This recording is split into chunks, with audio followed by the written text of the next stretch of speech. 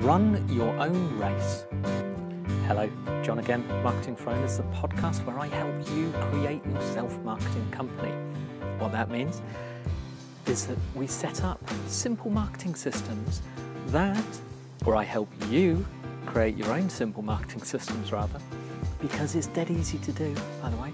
And when you do that, it means that your company will create leads magically 24/7 while you go away and do things you would rather be doing, or things you prefer doing, or things you should be doing. It's all clever stuff. It works.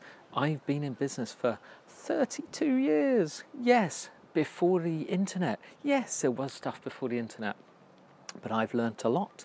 And this is what I do in my businesses. They are not dependent on me, and they have marketing systems. Anyway, we'll get to that. So I'm going to advise you to run your own race. Now, it's another Olympics-inspired title.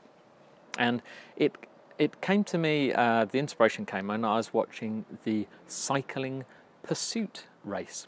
Now, if you don't know what that is, it's where a line of 4 cyclists, in the men's at least, they go around a track, a velodrome inside. And they just go round and round for a few thousand meters at full speed, and they kind of slipstream each other, and they swap who's in front, and it's all clever stuff. And they try and catch, one team starts on both sides of the track, and they try and catch the other ones.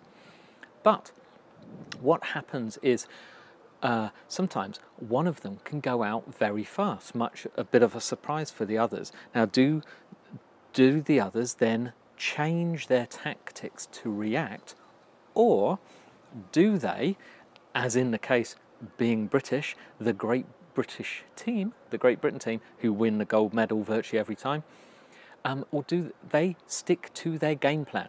And this is what I want you to think of in your marketing. So it's all down to planning and strategy. The most important thing in your marketing, bar none, is to have a strategy and a plan, and then goals. That means that you are doing something based on your strategy. That means that no matter what your competition do, or what other people say, or how things change, unless it's something incredibly dramatic, you should see through to the end of your plan. Because when you set it, it all made sense, you'd analysed it, it's all sensible, it's all going to work out. So you should not then be swayed by what others do. You should stick it out, follow it through, get to the end, see the end game. And that's what happens with those cyclists.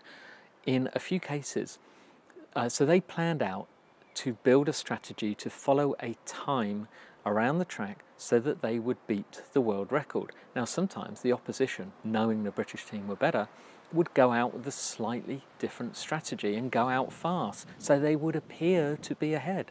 However, the British team just stuck with it, and while we're all watching, nervous as anything, thinking, oh no, even the commentators are saying, oh no, they may not win. The British team know that the opposition are not capable of going that fast, and they will tire. They have the confidence in their strategy. They stick it out, they don't panic, they see it through, they win. And this is the same with yourself. So many people in business, they start doing something and then see what someone else is doing and think, oh, gosh, that looks great, we should do that. But that's the same as the old internet marketing. It's looking for the new shiny object, the newest thing, the latest fad. It's just simply not needed. Don't worry about it. Just stick to your game plan. And this will apply on everything. Your goals, if you thinking, well, hang on, what if something major changes? Well, your goals you're going to have long-term goals, and then they're going to be broken down into shorter-term goals to get there. So as you're pushing these shorter-term goals, which may be 1 month at a time, they may be 90 days, once you achieve those, then you can review what you've just achieved, and you can review where they fit in with a longer-term goal. Because, so, for example, a 1-year goal should be broken down into 90-day chunks. That's 4 of them to achieve, because a 1-year goal is going to be difficult, it's going to be overwhelming. Break it down into, reverse engineer it down into 4 quarters, and then reverse engineer each quarter into 3 monthly goals, and to see where you are and to see if you're progressing and getting there. So after those 90 days, you can review it. You can look at what someone else has done or doing, and you can think, should that affect what we're doing long term? It may be something you're doing online, it may be affected by what Google does or Facebook does or change like that, in which case that's the time to review it. But don't interrupt what you're doing.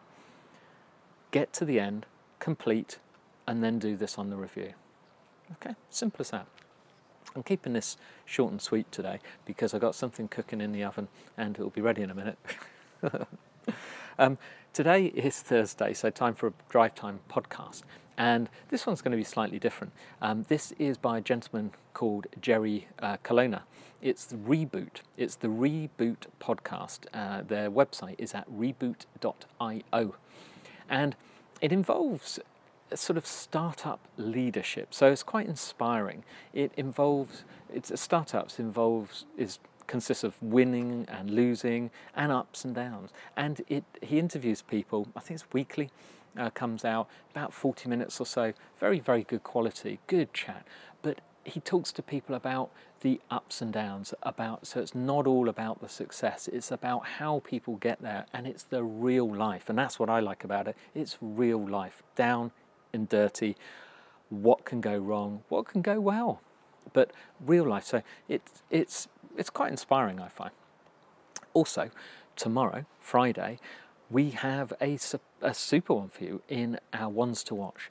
She is British, she's wonderful. Her name is Sarah Williams. She has won awards for a podcast, as where I met her. She's great. She has tough girl challenges, and it's very, very different. Her business is very, very different from anything I've seen before, and I think it's wonderful. And her job, or what she does, is to inspire girls and women to do more and to further themselves. And what a fantastic thing to do. So listen tomorrow. So check out Jerry Colonna's one today. So check out the Reboot podcast. But tomorrow, check out our ones to watch, our Friday edition. There's one every Friday, and Wednesday is the expert interview series. And then have yourself a good weekend. After that, I'll be back on Monday.